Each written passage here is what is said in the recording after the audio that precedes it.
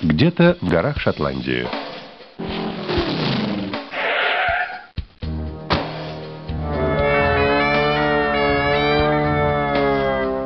Парень, это ужасно. Зато я знаю толк в дымовых завесах. В деловых процессах, ты хочешь сказать? Пожалуйста, прекрати. Я же сказал, я знаю толк в дымовых завесах.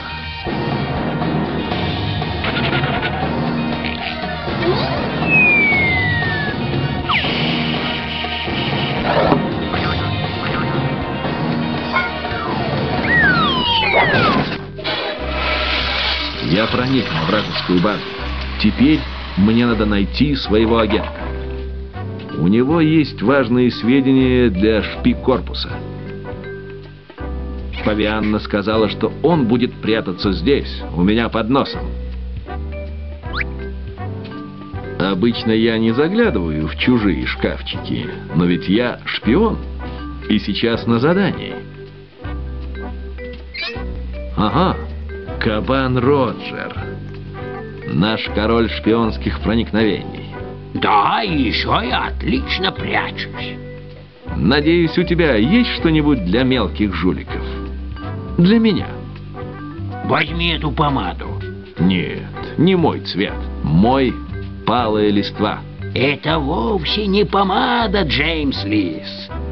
В ней скрыто суперсекретное сообщение. Ты должен мухой доставить его в шпик-корпус. Мухой, да? Должно быть, это важно. Очень на это надеюсь.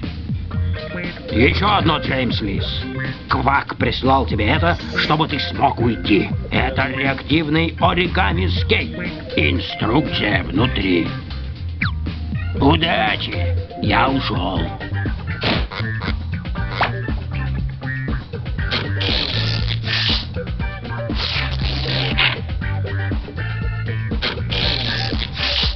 На вид этот реактивный оригами скейт забавный, ловко, без ложной скромности. Но это определенно не реактивный оригами скейт.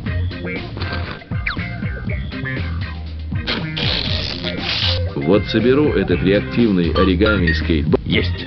Я теперь на реактивной тяге и готов в бой.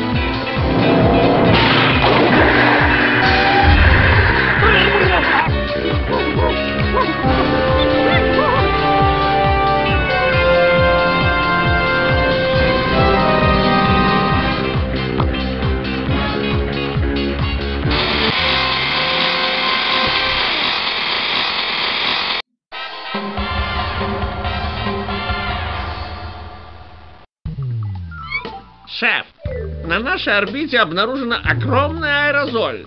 Она испускает свою химию прямо на озоновый слой. И запас ее, кажется, не ограничен. При такой интенсивности аэрозоль уничтожит озоновый слой за несколько часов. Шеф, я привез сообщение, за которым вы меня отправили. Оно имеет форму тюбика помады. Очевидно, сообщение нанесено на внешнее покрытие химическим путем, и оно настолько мало, что нам потребуется суперлупа. А вы внутрь тюбика не заглядывали, Джеймс Лис? Невероятно. Кто-то положил письмо в помаду. Гениально в своей простоте. Что там написано, Джеймс Лис? Пожалуйста, помогите, Платон Кнопкин. Разумеется, Платон Кнопкин – главный эксперт по ракетной парфюмерии. У него должна быть информация, которая поможет нам спасти озоновый слой. По последним сведениям, он работал на парфюмерную королеву Истерию Лаудер. Джеймс Лис, вы должны проникнуть на фабрику Лаудер и поговорить с Кнопкиным. Уже в пути. Я полагаю, Павианна и Квак уже развернули там мобильный командный центр. Естественно. Это номер песни, который вам нужно включить, чтобы попасть туда. Удачи, Джеймс Лис. Удача не имеет к этому никакого отношения. Ну, теперь понеслась. Вот теперь мне пошла карта. Именно здесь должно быть у Лаудер фабрика. Первая деловая встреча с Кваком и Павианной в мобильном командном центре.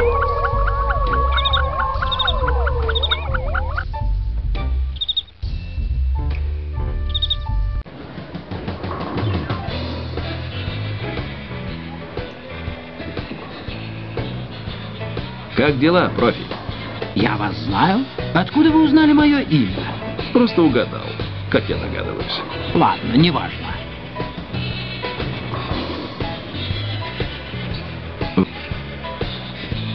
Музыкальный автомат. В5. Эта песня мне... Вот эта музычка.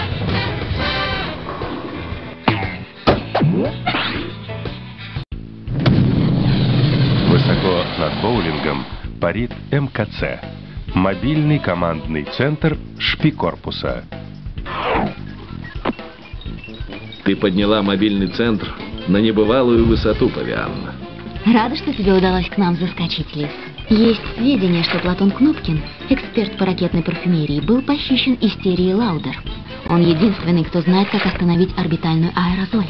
Будь осторожен, эта Истерия Лаудер — гнусная личность. Она пребывает на вершине парфюмерного мира отнюдь не за красивые глаза. Не забудьте заглянуть в автомат с игрушками, Джеймс Лис. Я набил туда множество полезных устройств. Не забудь, что ты можешь в любой момент связаться со мной через шпи-часы. Инструктивный инструктаж.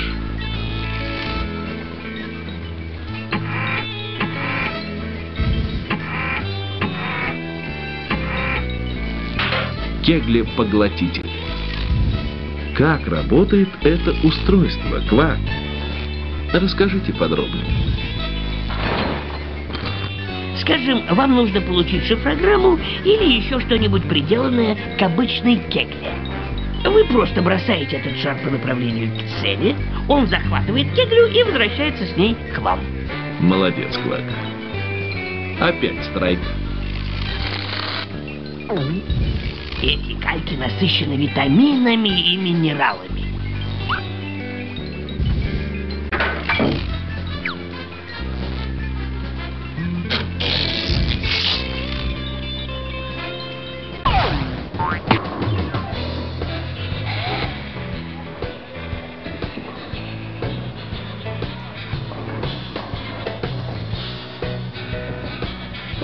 А можно мне вон ту интересную маечку, профи? Разумеется, это ваш цвет. Они сегодня бесплатно. Одна штука в одни руки. Менять можно.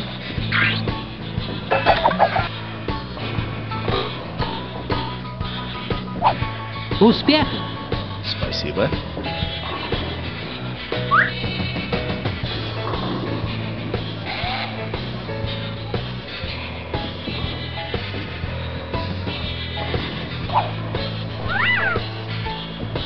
Ну что ж, я заявил о себе в мире моды. Вот мое заявление. Смотрите, я играю в кегли. Это третья по отвратительности кегля из всех, что я видел. Минуточку. Это не кегля. Это Платон Кнопкин, знаменитый специалист по ракетной парфюмерии. Кажется, сейчас он получит шариком. Я должен его спасти.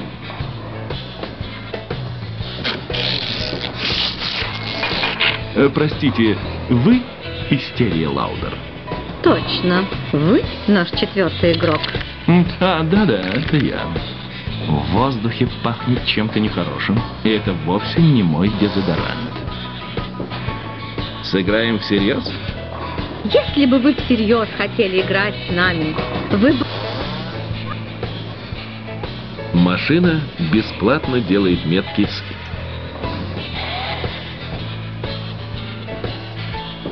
Эта машина делает именные метки.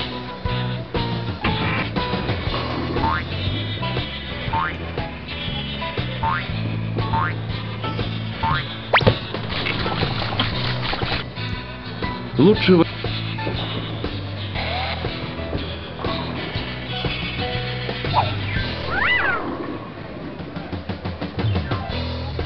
Надо...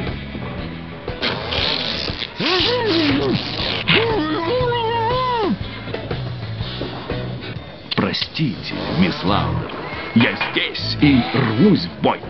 Будем играть? Наконец-то! Начинайте. Я хочу насладиться моментом.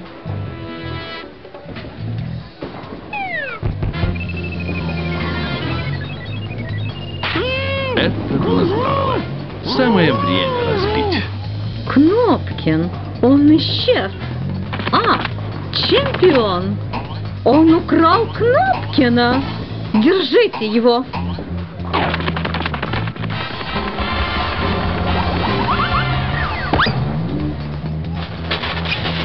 Он ушел! Все, теперь поздно. Чемпион! Поехали на фабрику. Пора задать им жару. Слава богу, вы получили мое сообщение. Я уже думал, что мисс Лаудер сделает мне полный сплит. Я не успел достать последние ингредиенты для загустителя. Она меня поймала. Ее больше ничто не остановит. Густо намешано. Просто скажите, что вам нужно. Мне все еще нужен свежий каучук. Каучук – это резинообразная масса из джунглей. Пицца с опунцией. Горсть супергладкой лиловой косметической глины со дна озера. И последнее. Диаметр аэрозольной частицы или дач, написанный на самом флаконе орбитальной аэрозоли. Дач, да? Шикарная задача. Как мне ее выполнить, если шик – груда металла?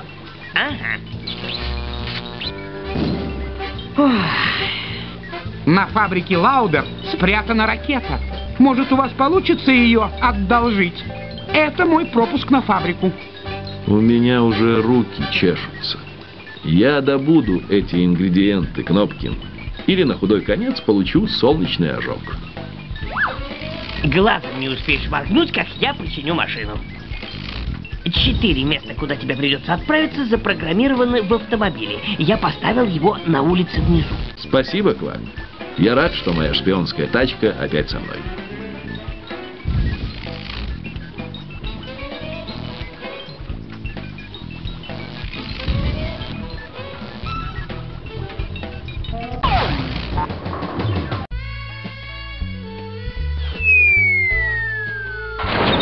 Может, Квак...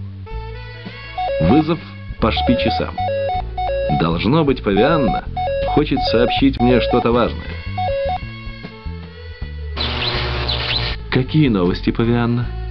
Мы разместили агента Кабана Роджера на парфюмерной фабрике Лаудер для сбора информации. Он ушел отсюда в прелестном рыжем парике. Прелестном рыжем парике. Спасибо, Павианна. Я постараюсь его найти. Держи нас в курсе, Джеймс Лис. Конец связи.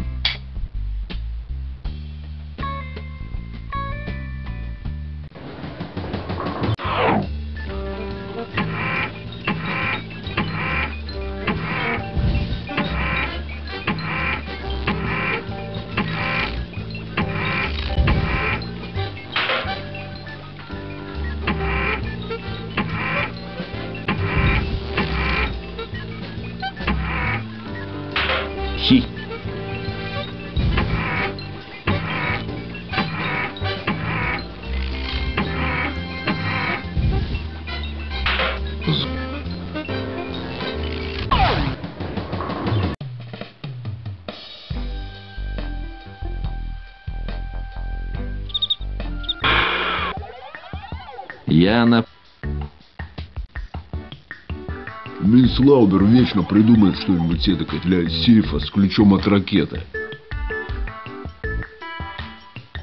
Не могу разобрать, что говорят эти охранники. Мне нужен слуховой аппарат.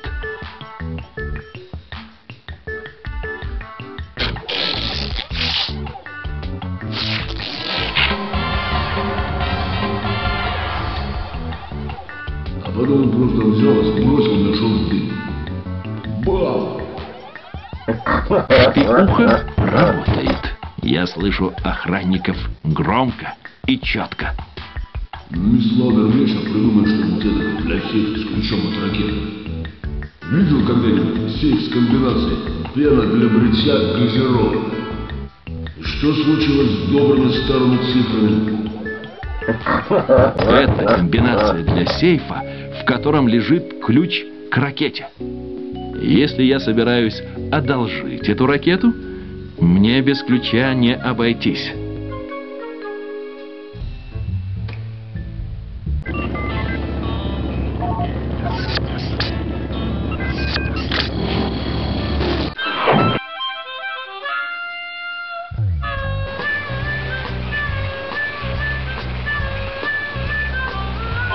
На мне невидимая шляпа пчеловода. Могу я пройти на ранчо Опунция? Никакой невидимой шляпы не существует.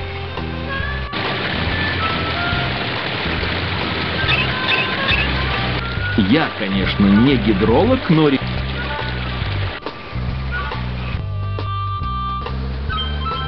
Да это настоящая пчелиная ферма. Ты не одолжишь мне свою шляпу?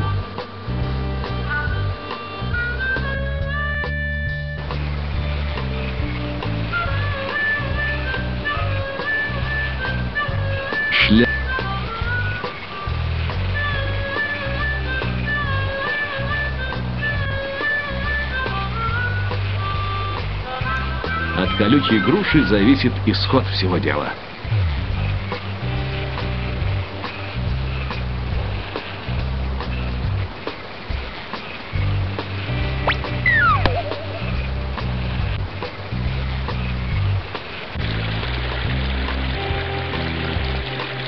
Теперь я смогу получить пиццу с опунцией для загустителя Кнопкина.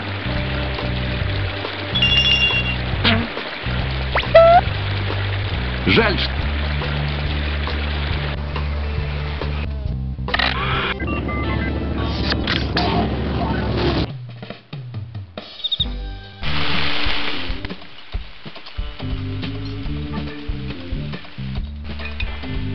Привет. Меня зовут Лис. Джеймс Лис. У меня миссия. Я спасаю мир. Ну что ж, неплохо. Меня зовут Фея Фундук. Я здесь временно, пока не началась моя... Фея, мне до смерти необходима твоя пицца.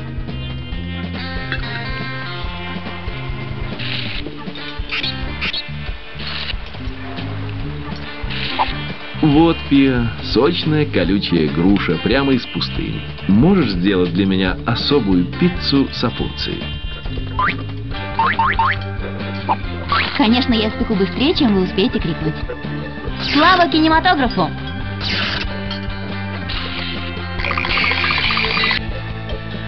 Тем временем, высоко на орбите продолжается аэрозольная диверсия из серии «Лаудер».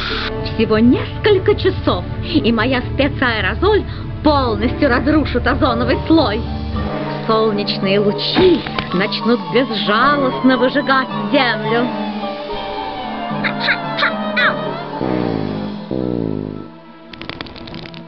Все эти милые крошки готовы будут удавиться за мой антизагар.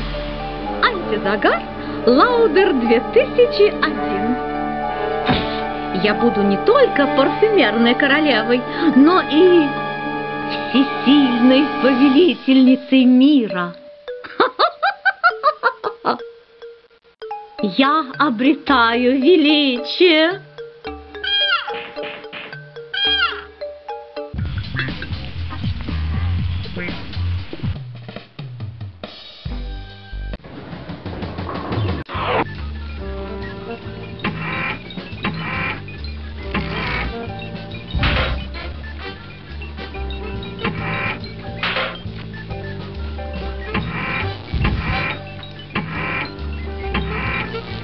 Еще раз. Для...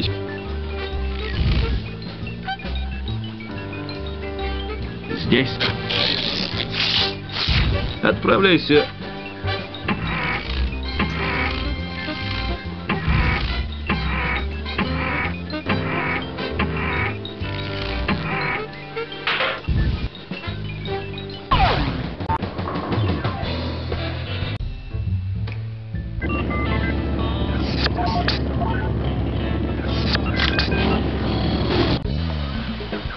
Джунгли. Древняя сложная экосистема. Туфли для боулинга. В сердце джунглей. Как же иначе?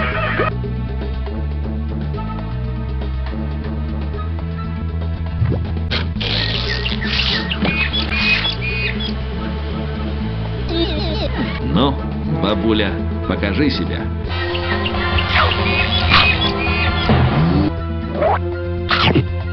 Я думаю, тому, кто их носил...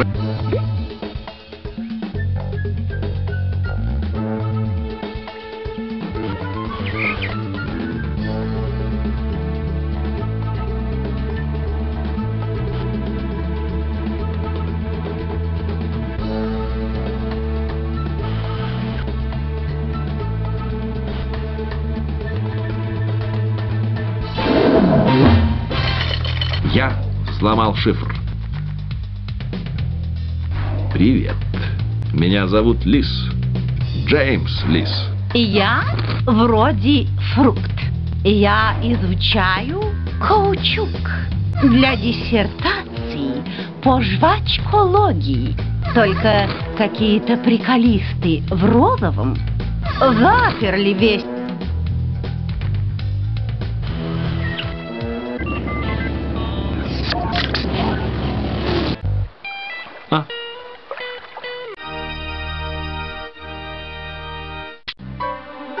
Нехорошее местечко.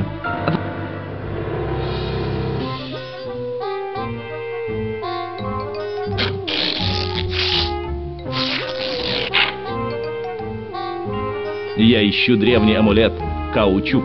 У вас такого нет, наверное? Крем для рук, жгучий перец. Шпи-часы подают сигнал. Лучше ответить. Слышите меня? Что случилось, Павианна? Агент Шип дислоцирована в пустыне. Она перехватила для тебя важное устройство с парфюмерной фабрики Лаудер.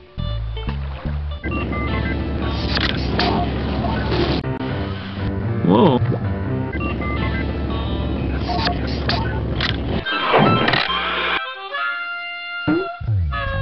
Отлично выглядишь, Шип. В этом костюме, наверное, градусов 40. Не горячись, Шип. Есть горячие новости?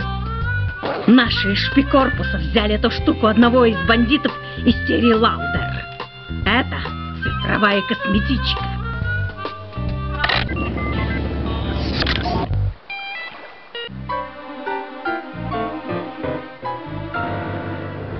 Интересно. Но вряд ли от этого будет хоть какая-то польза.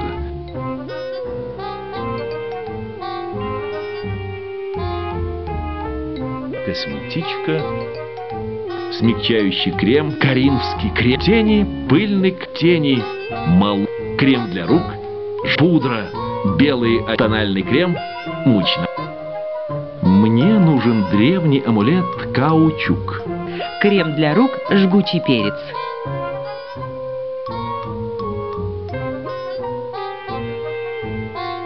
Косметичка, помада, тональный крем, смягчающий коринфский крем, тени, пыльный крем для рук, жгучий перец. Эта кнопка декодирует фразу.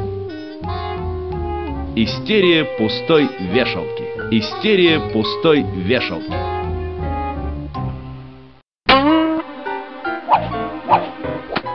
Вот амулет. Смотрите, чтобы он не попал в плохие руки.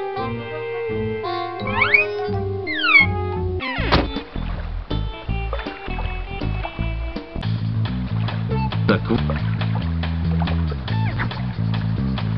близкое попадание. Очередной бандит из тени. Не стоит показываться ему на глаза.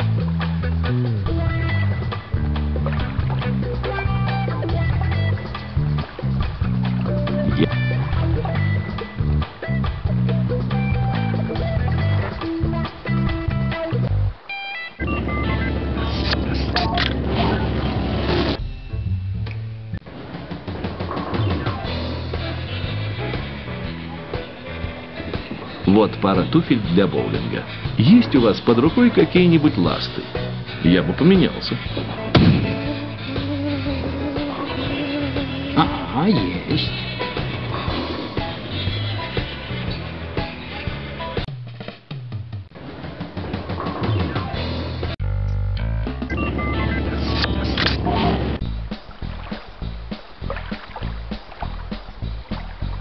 Привет.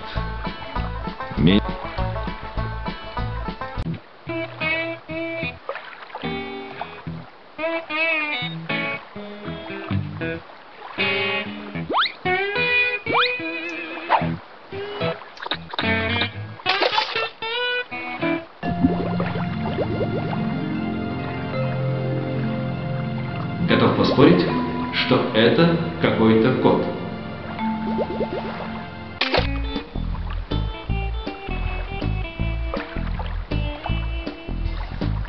Обычно я снимаю таких приемов.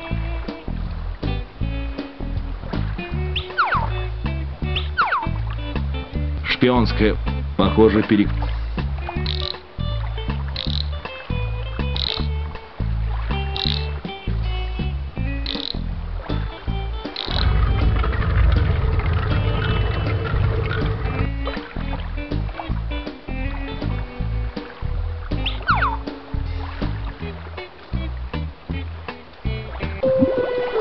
Теперь я могу туда проникнуть. Здесь Лаудер добывает косметические.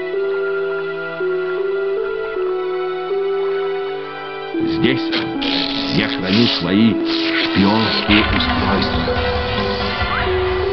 Фосфорный компонент мятного озарителя Квака сработал отлично.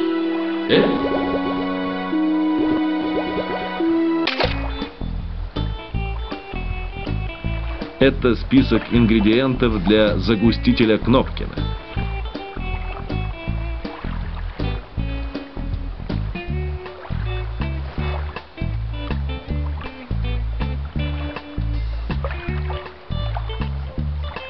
Пена для бритья. Это список ингредиентов для...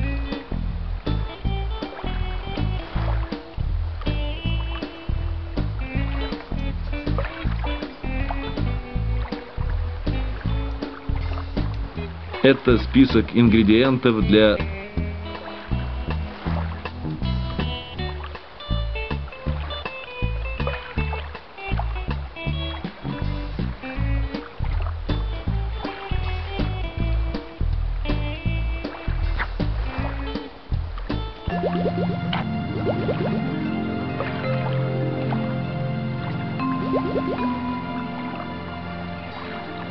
Это как...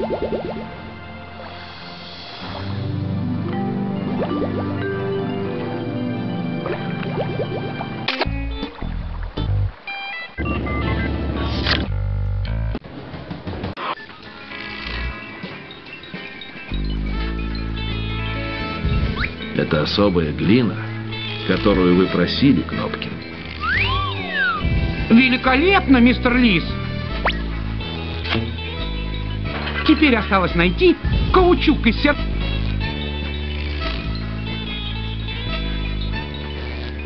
Вот, меня чуть не покусали пчелы, я едва не обжегся сыром, но я принес пиццу с опунцией.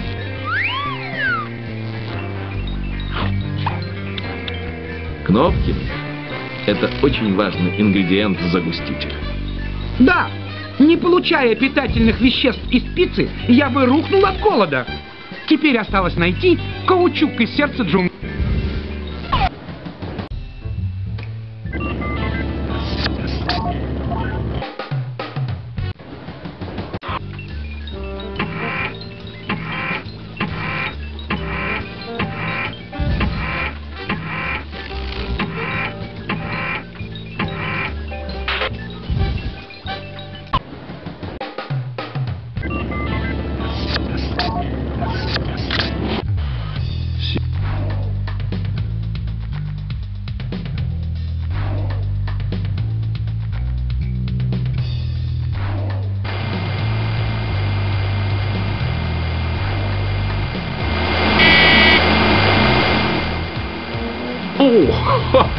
Чуть не побрили.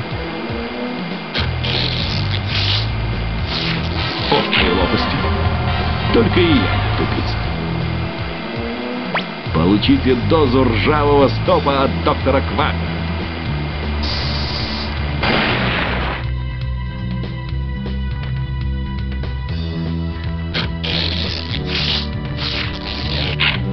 Если бы это был обычный тостер, а не шпионский, я бы в него ничего кроме хлеба не клал. Но я шпион, так что поехали.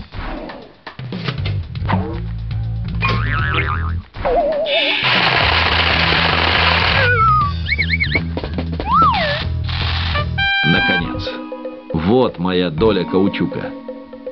Никакой древней цивилизации не перехитрить шпиона. Ага!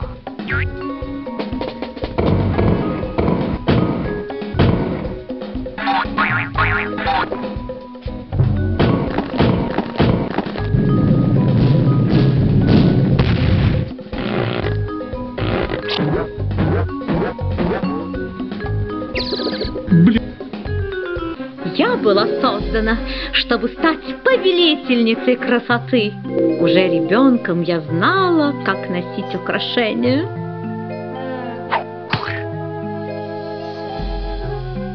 Подростком я уже пыталась сделать свои румяна и кремы от загара.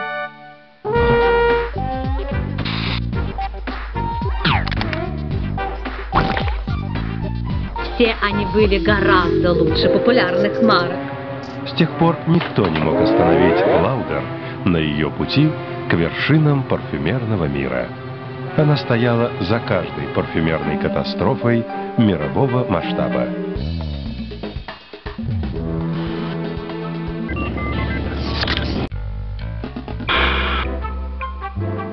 Пожалуй, эта комната... Джеймс Лис, смотри сюда. Кто это? Сюда, рыжая голова. Кабан Роджер. Фу, у меня все волосы дыбом встали. Игра.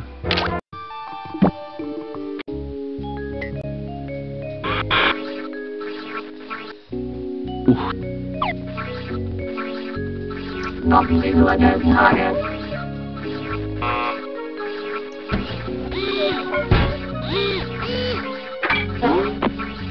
Она просто дьявол. Это специально. В этот пузырь я буду собирать информацию о прическе дня.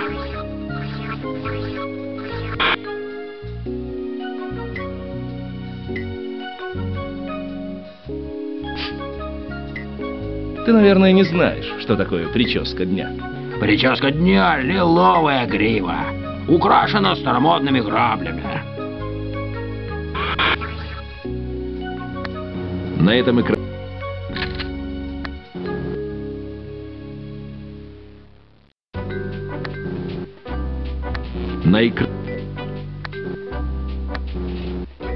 парик в стиле грива. Пожалуй, остановлюсь на...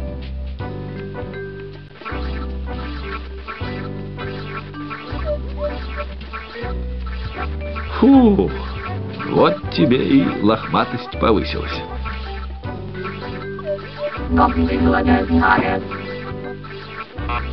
Я...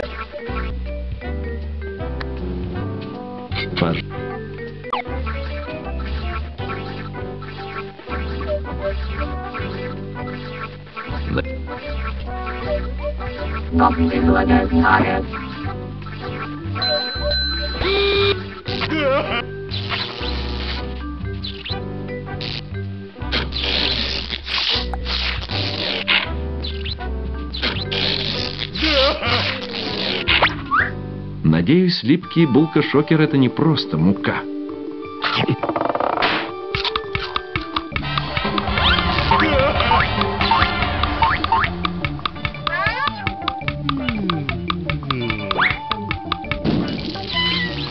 Липкий булка-шокер сработал. Это сейф. Пена для бритья газировки.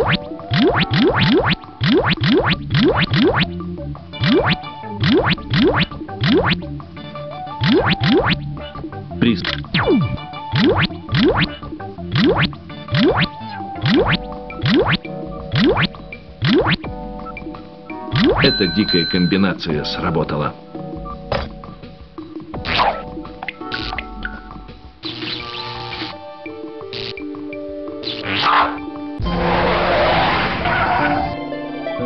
Свистать всех наверх. Оцените размер баллонной угрозы.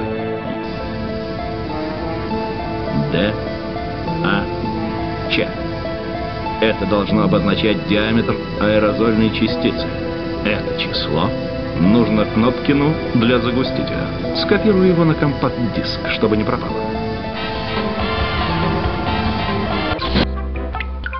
Я под...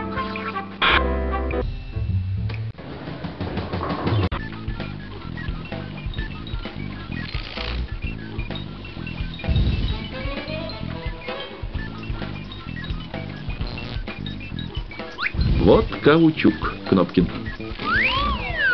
Ага, каучук. И его вязкость необходима загустителю. Это последний ингредиент. Теперь я могу закончить загуститель.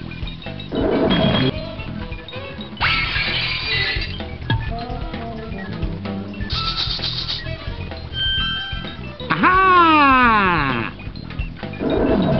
Получите, мистер Лис. Эту пилюлю вы должны бросить прямо внутрь орбитальной аэрозоли. Она очень нестабильна, так что не тяните.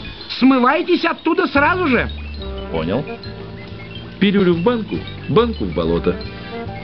Возьмите это с собой, Джеймс Лис. Это складной шпинож. В нем есть вилка и зубочистка. Это пригодится, если я останусь за обедом без приборов. Еще в нем есть пара хромированных усиленных кусачек, которые могут резать любой металл.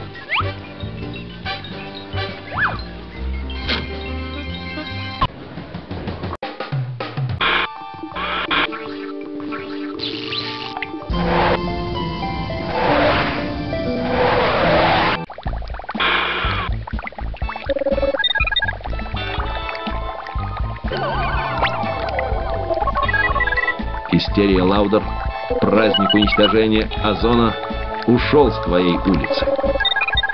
Что? Я так не думаю.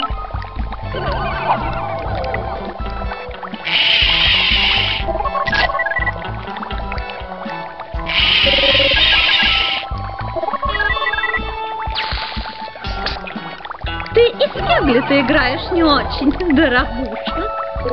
Да кто ты вообще есть? Лис. Джеймс Лис. Именем шпи корпуса.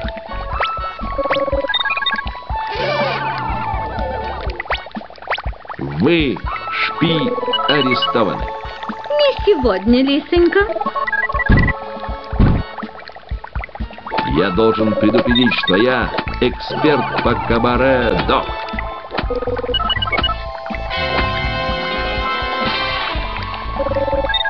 Черт!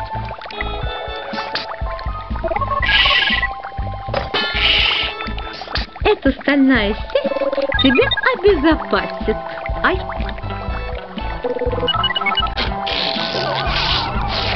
Может, в шпинаже Квака есть что-то, что поможет мне выбраться из этой рабицы? Может, я смогу проковыряться наружу зубочисткой?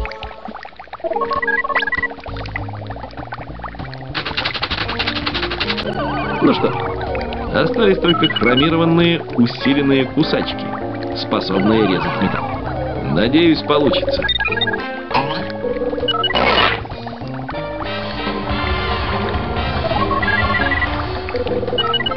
Получилось.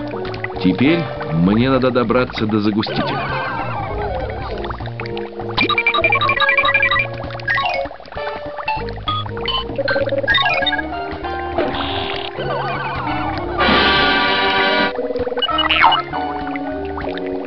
Хорошо, что сегодня за мусором не приехали. На этот раз я буду супер осторожен.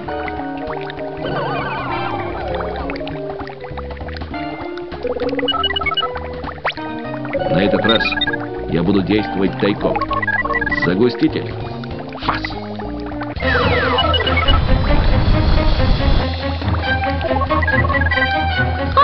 Как тебе эти яблочки, Лаудер?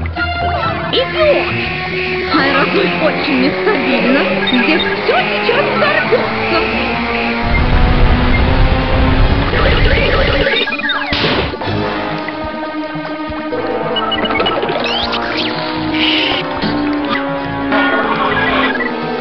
Я не дам Лаудер уйти. Безумные злодейки должны сидеть за решеткой и перевоспитываться. Я для этого налоги плачу. Не так быстро, истерия Лаудер.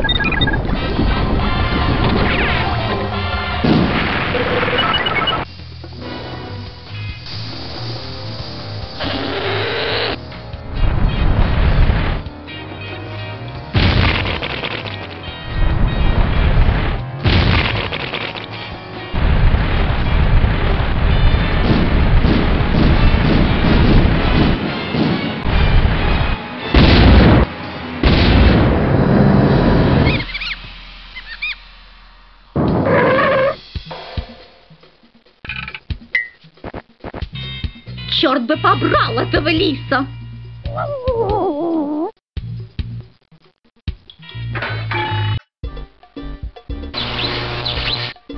Слышите меня? Привет, Павианна. Однако, похоже, что ты в шике. Это супершик, Джеймс Лис. Я уже возле базы, но не могу пробиться через силовое поле.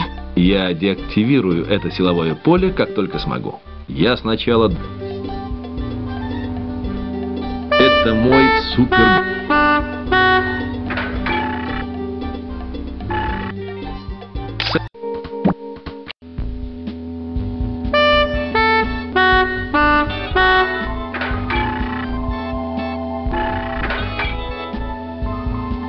Эта панель открывает дверь в центр управления.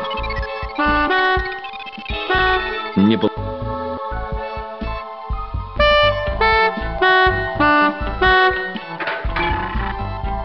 Ой, там охранник. Сломать такой код для настоящего шпиона вроде меня — пара пустяков.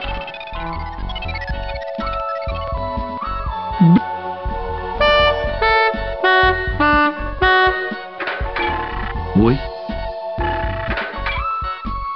Сломать такой код для настоящего шпиона вроде меня — пара... Этот код дверь не открыл. Попробуем еще раз. Дверь открылась.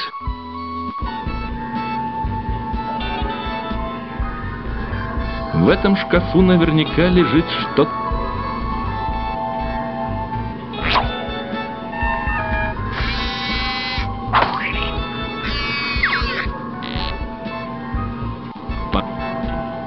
Кнопки. Там я попробую уловку номер 37. Она меня еще не подводила.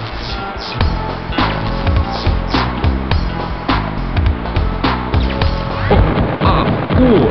Остановите это безумие!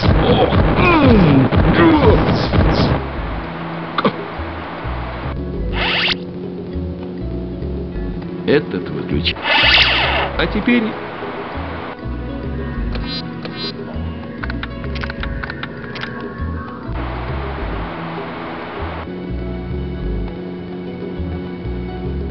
Она управляет...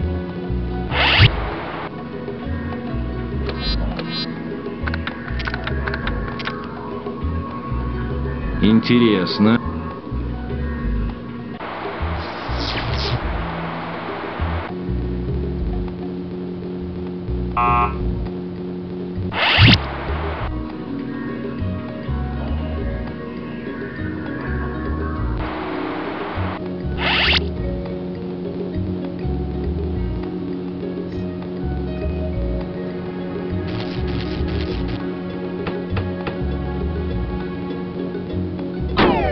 Все, конец проклятой розовой и... Ну, пуховка, покажи, на что ты способна.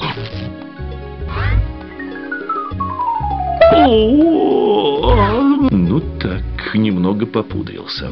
Диодный стапулятор в виде флакона решил проблему.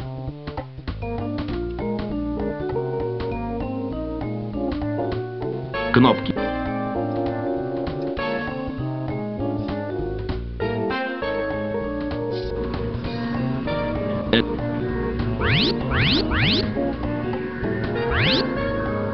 Сердечко здесь я могу розовый.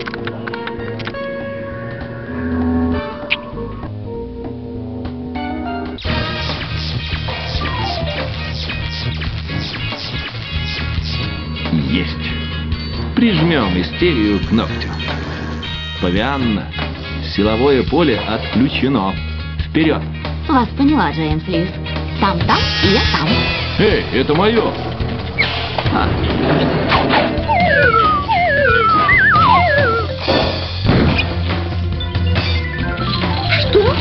Что происходит? Какой урод отключил защиту? Этот урод я, истерия. Опять ты? На этот раз я сама тобой займусь. Должен предупредить, что я мастер кабаре. Не так быстро, истерия.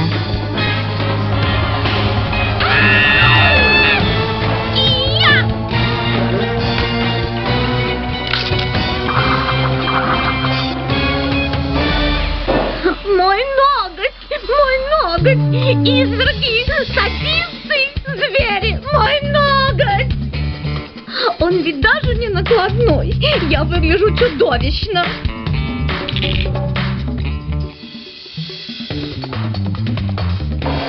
Спасибо, Павианна. В этом не было необходимости. Это была шпионская уловка Апос. Разумеется, Лис. А в уловку тухлая сосиска ты поверишь? А как насчет уловки дохлая рыба? Вот, возьми конфетку. Подкрепись. Джеймс Лис. Замужество и супергероизм, проявленный в борьбе с орбитальной аэрозолью и пленение преступной истерии Лаудер, я вручаю вам огромную награду за колоссальные заслуги. Спасибо, шеф. И чем вы намерены заняться теперь? Думаю, отправиться в отпуск. Я устал до истерики.